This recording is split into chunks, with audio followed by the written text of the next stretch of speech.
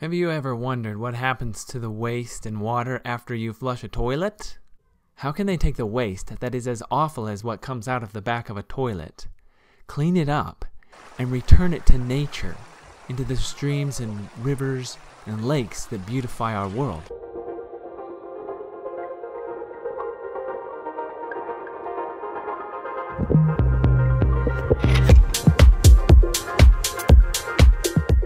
Hey, Plumber-Tom here. I recently took a tour of our local sewer treatment plant, a state-of-the-art facility where they are able to take the sewage that comes from the city, clean it up, and return the water to the lakes and streams in our area.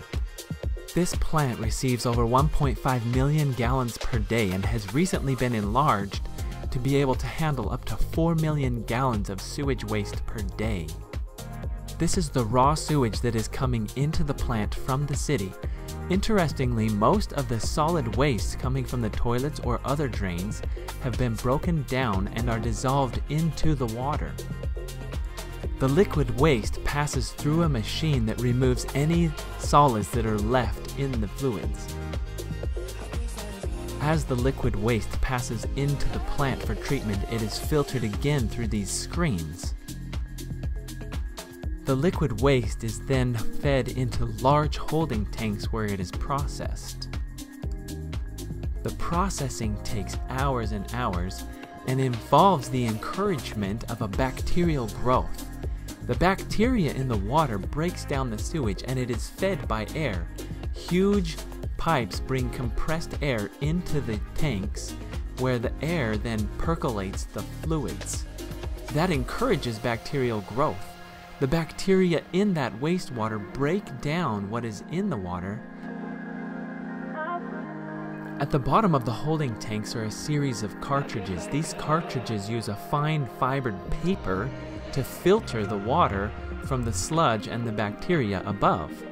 These cartridges cost up to $10,000 each, and there are a lot of them in the bottom of the tank. These filters are used to separate the water from the bacteria and the waste that is created as the bacteria breaks down what is in the sewage. The filtered water is then pumped up into large pipes that are pushed through an ultraviolet light to clean the water further, and then these pumps push that water back into our secondary water system where we can use it for irrigation in the area or in the city. This treatment plant is capable of reclaiming over 1 million gallons of water per day. The filter cartridges capture the solids that are created as the bacteria grows and breaks down the sewage. This solid waste is brought into these rakers. After it has been raked, this waste is collected and conveyed over to trucks that then transport this to a drying station. The solid waste is left to dry, and as it does, it becomes some of the most fertile compost that you can get. Local farmers who use this on their fields have found that it doubles their production.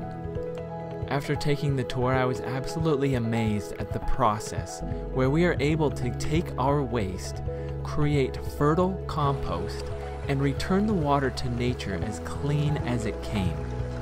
So now you know what happens after you have flushed the toilet.